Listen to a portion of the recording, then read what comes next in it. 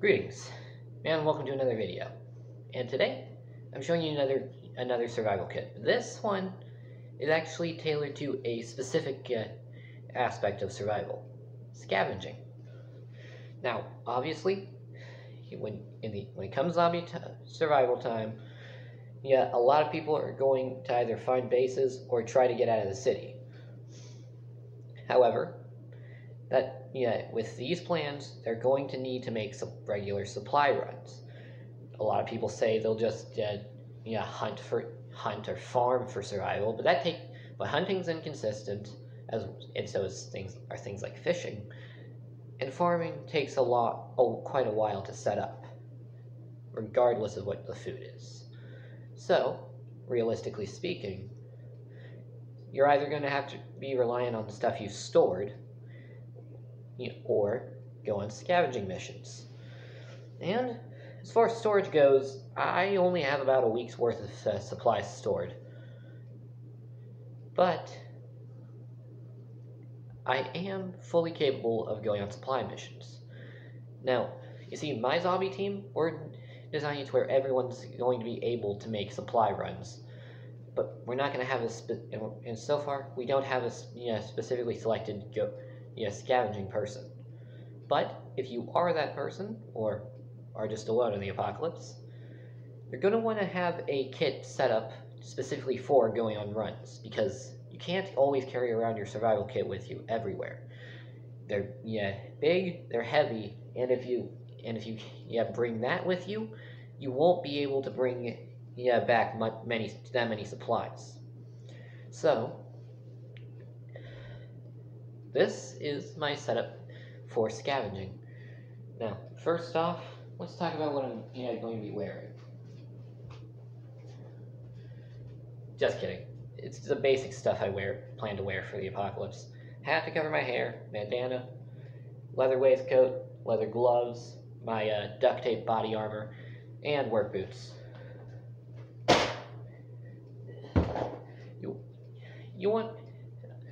It's light body armor, effective.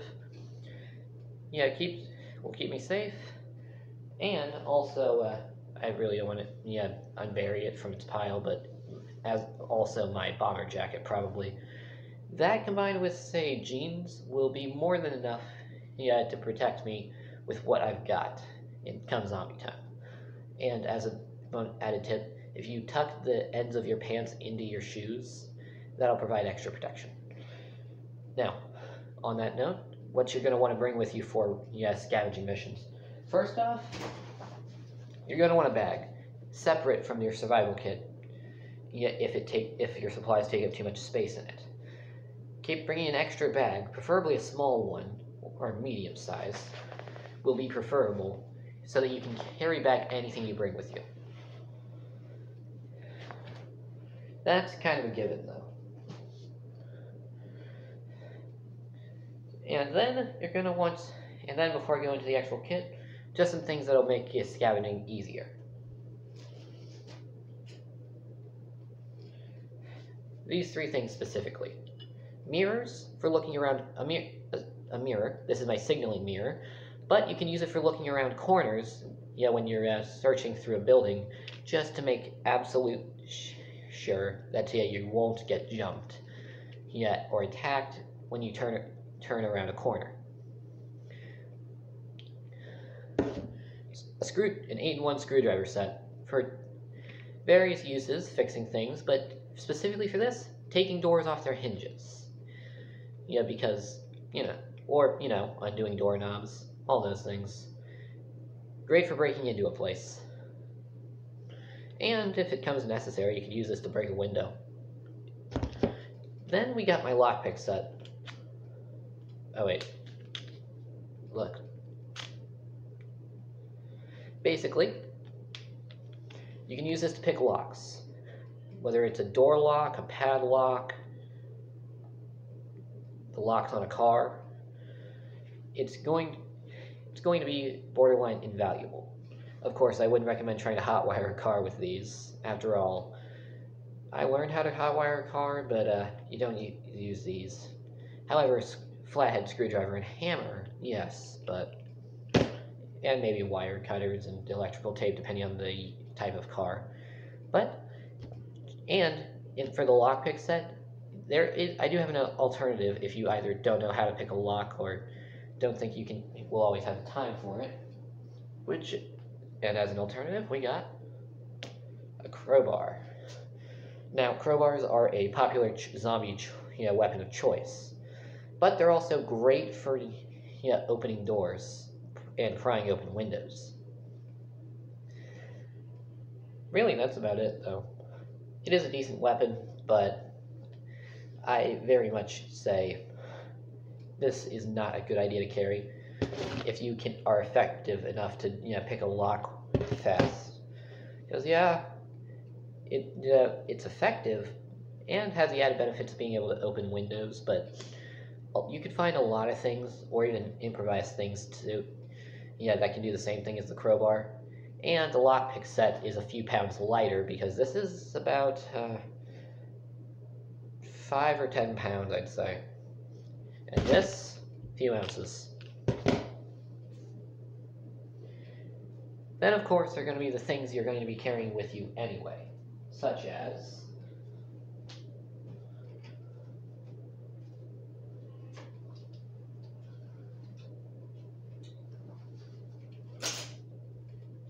your weapons, like my longbow, backyard armory, link in the description if you want to buy one.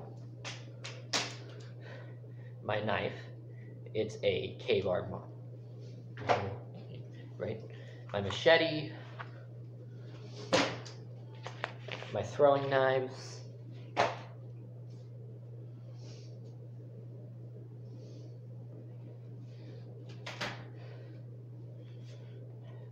slingshot,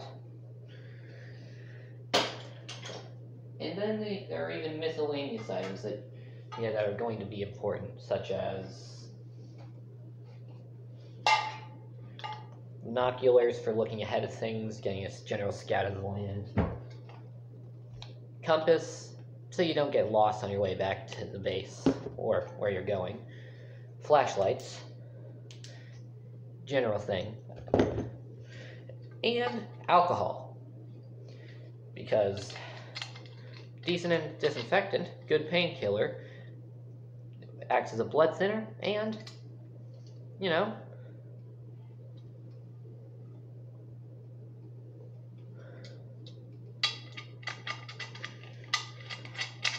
so with all of that out of the way, time to show you and I broke my flask. I'll fix that later. But without further ado, time to get into my survival kit. Now, first off, I have 2 carabiners connecting 2 tools on to the outside of the kit. We got a hatchet,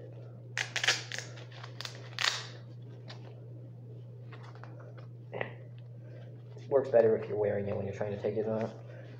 Got a small hatchet, weighs less than a pound, so while it's not the best hatchet, I wouldn't recommend this for most things, but it's light and it will get the job done. And it is sharp.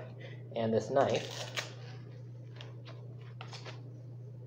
again, not the best knife I have, but it was the easiest one to fit on the carabiner.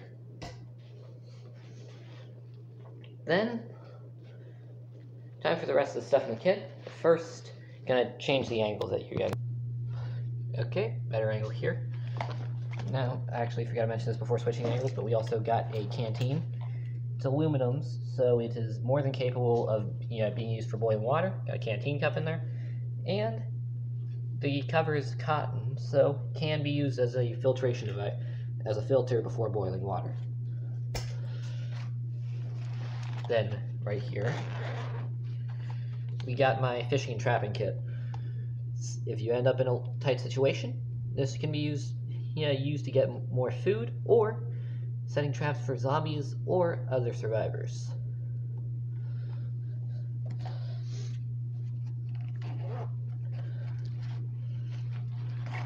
Got my new flashlight. It is bright. It's a great flashlight. Honestly, though,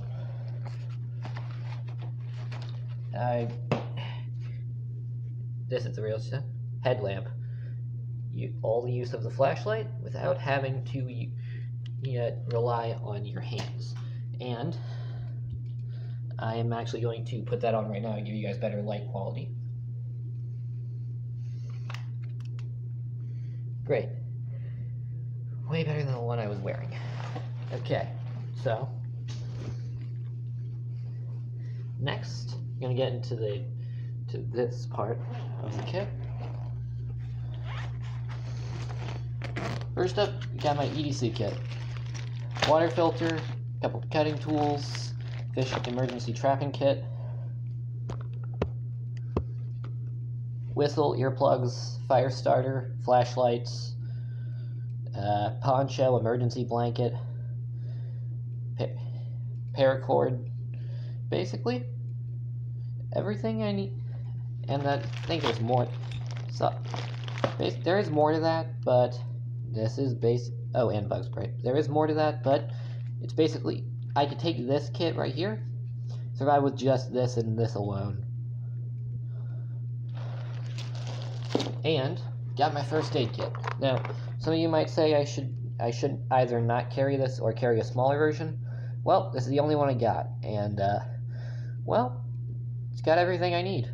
Got to get decent medications, stuff to handle serious injuries or small ones. And, well, first aid's important. Now for the big container. I mean, you know what I mean. First off, my new emergency tent. Basically, it's made of the same stuff as Mylar blankets, but it's a tent.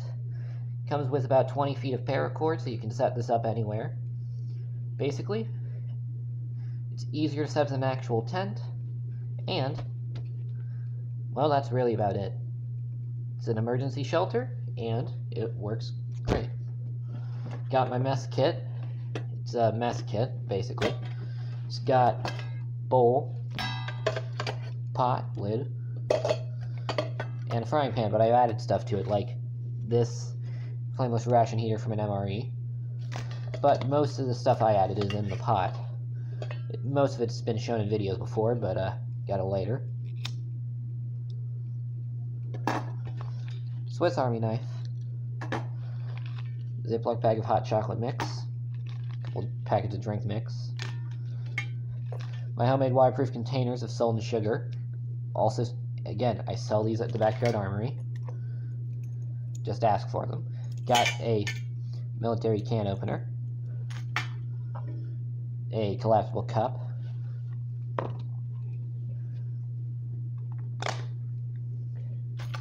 And, again, the pot.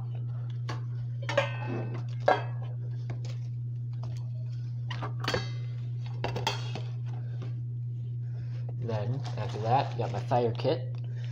Got a fire steel, lighter, pencil sharpener for gathering fire starters.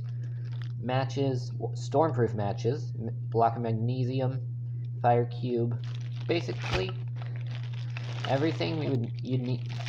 Basically, a pretty decent fire kit that I actually put together with some pretty cheap stuff.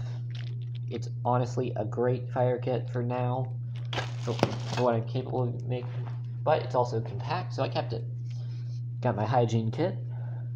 Basically, it's compact, it's got soap, toothpaste, lotion, floss, toothbrush, and a comb. Everything I need to stay hygienic in the apocalypse.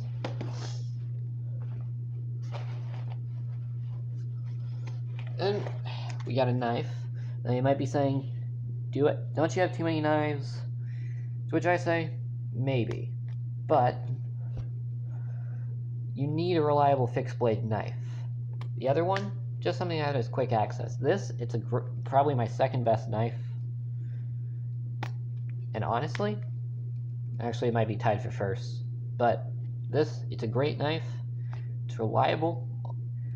And, well, you need that for your kit, regardless of what kind of survival kit it is. Then, got a tarp. an emergency shelter item, but it can be used for various things. I kept this in here because I had the extra space, but you could easily get rid of this and either replace it with something else, or, you know, just extra space in the bag for supplies, if you want to keep your supplies in this bag instead of having another bag.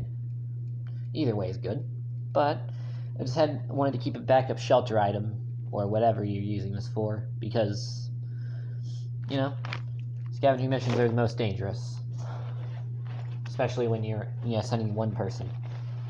Then, this is my food supply. I'll show you guys real quick, but I really don't like taking this out because it's really a major pain to put it back in. Got a Ziploc bag of some candies.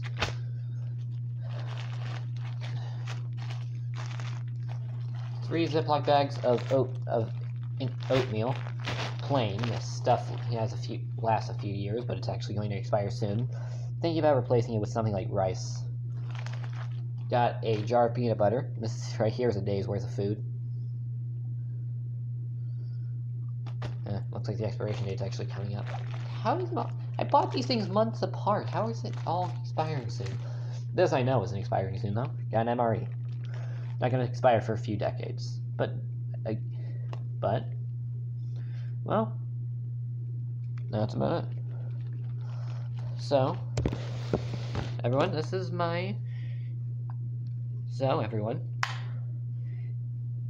has been the scavenging survival kit. Well, scavenging kit. Honestly, whatever you want to call it.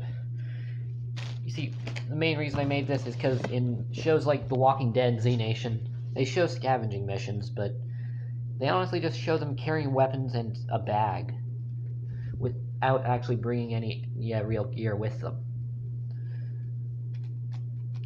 Honestly though, if a scavenging mission goes south and you're stuck somewhere for a while, you're gonna want to have stuff with you. Say you're stuck in a building for a few days, having a way of having a few days worth of food, water, and a way of cooking that food, going to save your life. And say your base is destroyed and you don't have to go with what supplies you have on you. This kit will save your life. And of course there are certain things that can be taken out, like the fishing and trapping kit, or that tarp that I put in as a backup shelter option, or even the first aid kit, just get a smaller one. And the hygiene kit, that's honestly more of a luxury item. Honestly, a lot of these things can be taken out and replaced with other things. But I think I got a pretty decent scavenging kit here. So, on that note, tell me what you think about this kit in the comment section. Give me some topics in the comment section that you might want to see too. Oh, remember to subscribe and hit the bell icon, like this video, all that stuff. And for all my recurring viewers, my 100 subscriber challenge, which I'm finally doing even though I'm at 200 subscribers now, thank you all for that, is going to be happening later this week, if not tomorrow. Thank you all for watching. This is Random Man, signing off.